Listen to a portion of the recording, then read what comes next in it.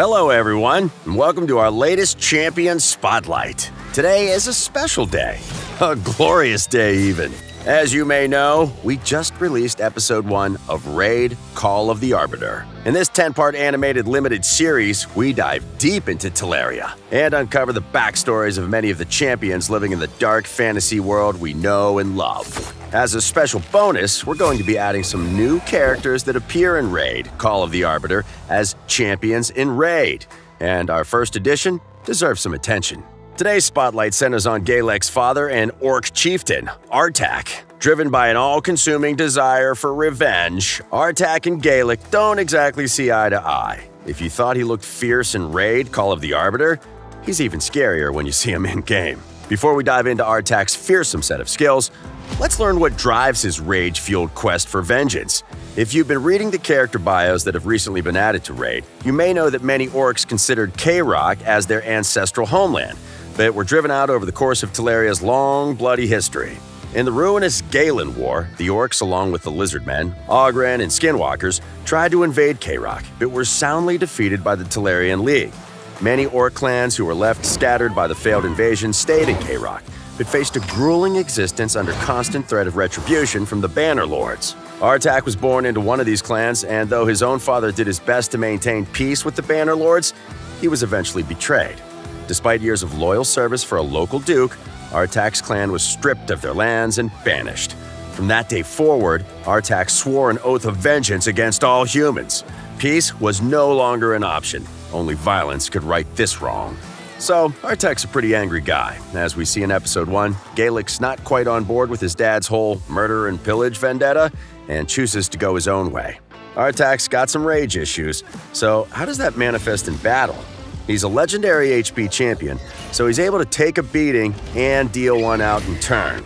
His fiery lust for vengeance literally emerges in many of his attacks, as Artak's a master of HP burn. Flame shields up, everyone, as we dive into his skills.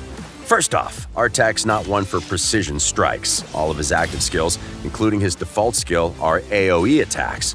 Let's begin with Chaosrazor, Artak's default skill. He cleaves through all enemies and has a chance to extend any HP burn debuffs on them by 1 turn. Simple, but effective. Artak will be your best buddy for clearing out crowds of minions fast. Next up, Artak's second skill, Dogs of War. First, he activates any and all HP burn debuffs on the enemy team, then summons a horde of flaming, spectral hounds to rip his foes limb from limb. He then caps this off with a chance to place a 50% decrease attack debuff on enemy champions.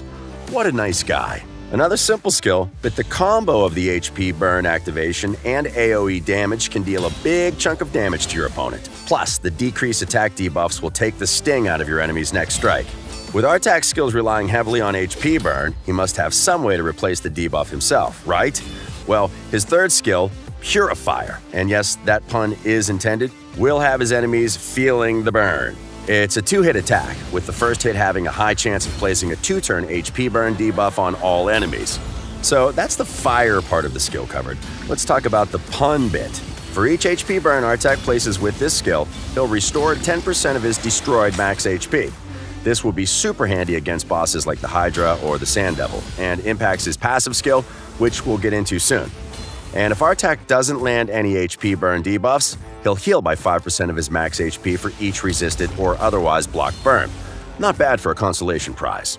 Now, on to Artak's unique feature, his Burning Blood passive skill. Whenever an HP burn debuff activates, 5% of Artak's max HP gets destroyed.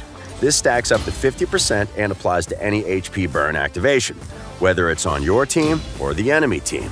Now, before you ask why Artak would axe himself in the foot, this Burning Blood enhances his strength. For each percent of his max HP that gets destroyed, Artak's damage, critical damage, and defense are increased by 1%, with his speed and resistance also increasing by 2 points. This bonus can rack up super quickly, and with Artak being an HP champion, he's got plenty of health to spare without him turning into a glass cannon. So, to get the most out of this furious warlord, you'll need to balance the stat boost from Burning Blood with his rapidly diminishing health pool. Timing your Purifyre uses will be essential. That's it for Artak's skills, so let's recap. He's tough, but gets up to half of his own HP destroyed thanks to his passive, but gets some serious stat and damage boosts in return. All of his attacks are AoEs, and he relies heavily on HP burn. So pair him up with fellow pyromaniacs to turn your foes to ash. He'll be a great pick against bosses who aren't immune to HP burn, or have minions that need to be cremated. As you can imagine, your artifact picks for Artak should focus on maxing out his HP and ensuring he has enough accuracy to land his debuffs consistently. Otherwise, you'll never unlock this Raging Warrior's true potential. Thanks to Burning Blood, Artak will boost his own speed, so don't worry too much about speed substats on your gear. Artifact sets to give Artak a shield are also a good option, as they'll make up for his destroyed HP, or you can pair him up with champions that can apply shield buffs. Finally, a reminder on how to get this mighty Orc Warlord on your side. Just log in to raid 7 times between May 18th and July 24th, and Artak will be yours. And if you missed this window, Artak will be available from shards after this 7-day loyalty program ends. So, don't miss your chance to stage the most awkward family reunion between Galek and Artak by forcing them to fight together. I'm sure some father-son bonding will heal all of their issues. And that brings this spotlight to a close. Be sure to hit like and subscribe, and check out the first raid, Call of the Arbiter episode. Follow the link in the description to see episode 1, with new episodes dropping at 9 a.m. CDT every Thursday, right here on YouTube. Teleria is coming alive like never before, and you'll be right in the middle of it. See you all next time, and happy raiding!